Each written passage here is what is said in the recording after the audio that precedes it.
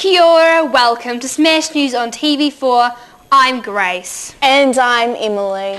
In today's stories, a new crime wave is sweeping the country in the form of woolen graffiti.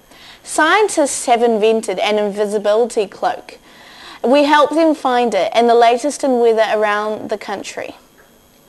But first, a story that will turn your world upside down. If you think the world is getting more and more topsy-turvy, it turns out you're right. Builders in Germany have built an upside-down house, and before you think they may have read the plans upside down, they did it on purpose. The wacky house was built as a tourist attraction, as well as being a comment of the state of the world. The house is 23 feet tall and rests on its roof and has steel beams in the attic. Inside the house there are beds screwed into the ceilings, upside down wardrobes, upside down kitchen and even an upturned bathroom, though it's not known if anyone has tried to have a bath in it or go to the toilet. Many tourists visiting the house complain of feeling sick and dizzy.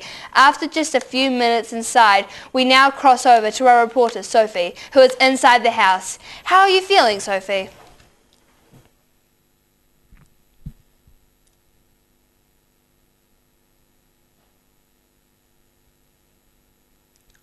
Thanks, Grace. I'm here with the owner of the house, Isabel, and I'm feeling great. So, Isabel, what made you decide to build an upside-down house?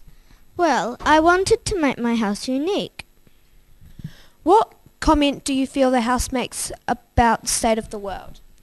I think it shows a new way to live in a house, and it shows development from caves to upside-down houses. What are some of the challenges of living in a house that is upside down? Well, it's quite tricky because everything's upside down. And finally, do you think upside-down houses will set a trend? No, because it's very hard to do things. Well, thank you so much for joining us. I'm Sophie for Smash News. Back to you, Grace, in the studio.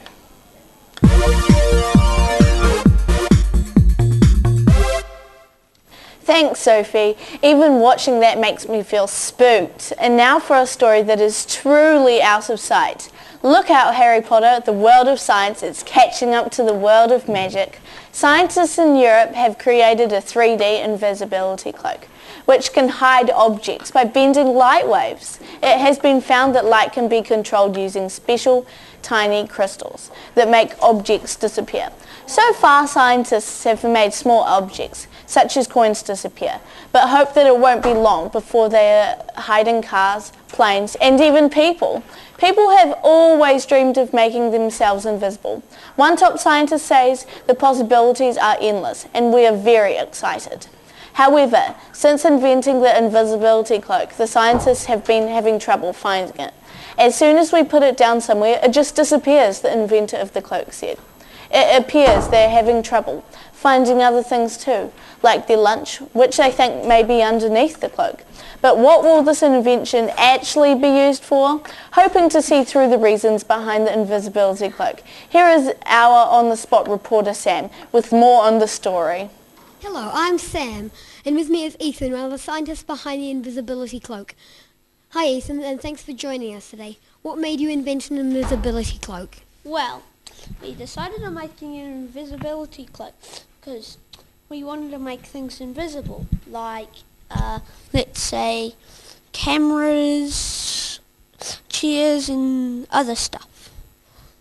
Can you show me how the invisibility cloak works? Well, it looks like this.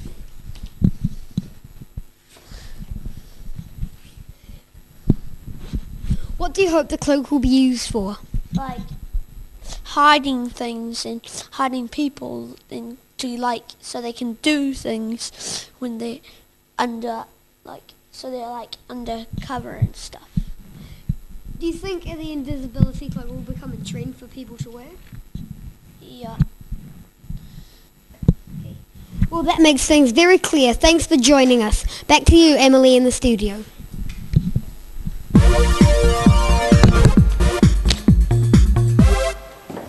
Thanks, Sam. And now, How's this for an interesting yarn? A new wave of graffiti crime is covering the country thanks to an underground gang known as the Midnight Knitters.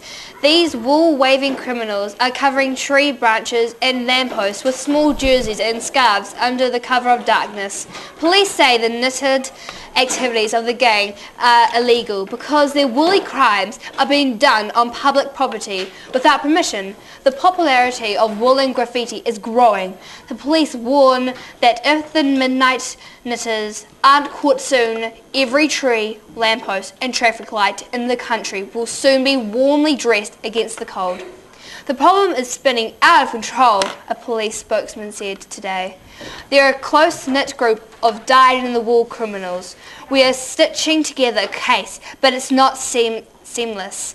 There is no real pattern to this crime. So far, the criminal knitters have escaped arrest and continue to pull the wool over the eyes of both public and the police. We go now to a secret location with our investigator reporter Leo, who has an exclusive interview with one of the Midnight Knitters gang.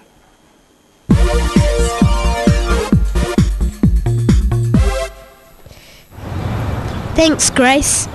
I'm John Smith, and joining me in this top secret location is two members of the Midnight Knitters gang.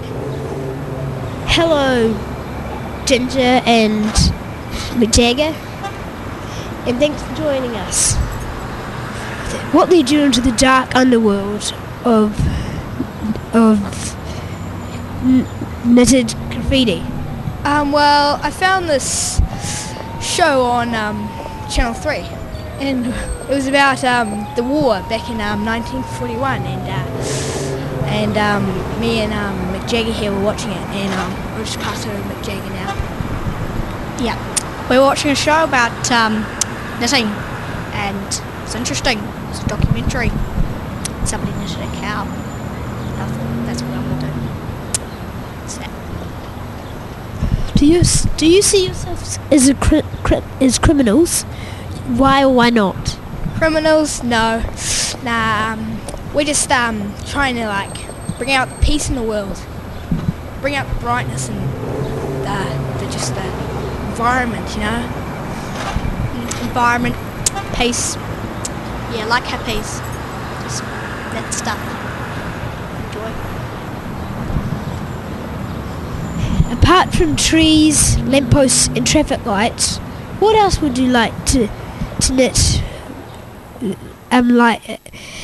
with your woolness? Oh, I'd like to make a cow maybe, or a cat, maybe a human, maybe. Just, make it real cool. Maybe a dinosaur, Ferrari, maybe a boat. That'd be good. And cruise.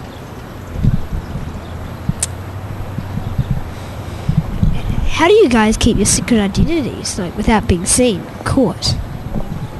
Got glasses. Yeah, and the hair. It's just so ginger.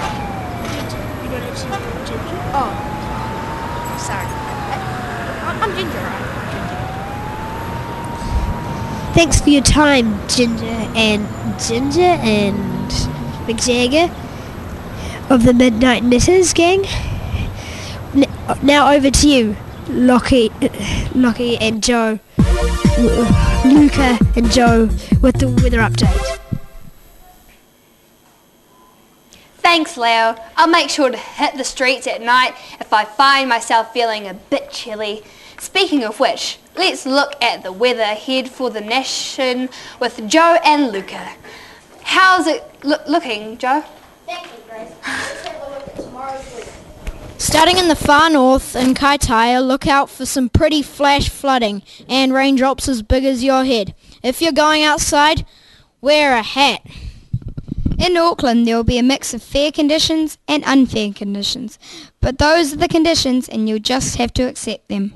There will be no weather at all for the Bay of Plenty. It's taking a short holiday, but is expected to be back for the weekend. Napier and Hastings, the weather will sometimes be changeable and sometimes not. We have really no idea what will happen there.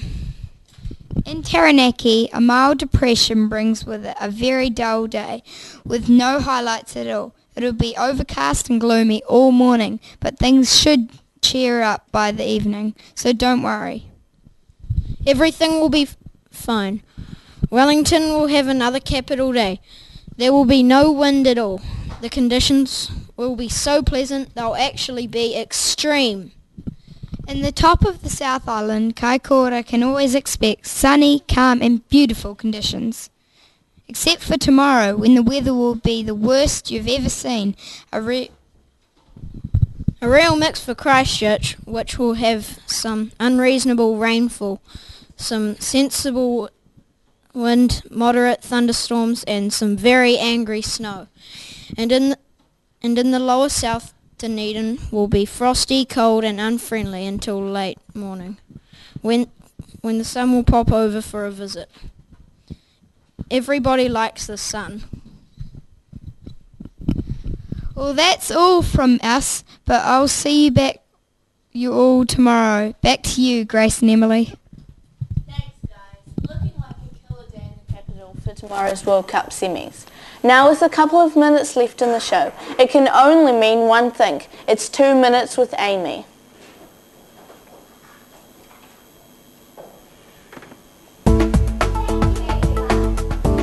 Amy, and welcome to my show.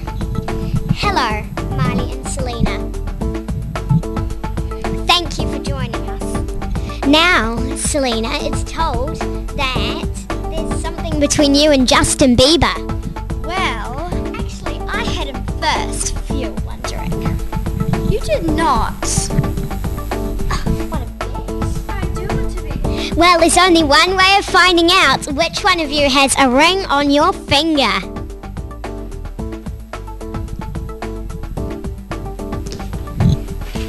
See, mine is pure gold. So is mine. Oh, really?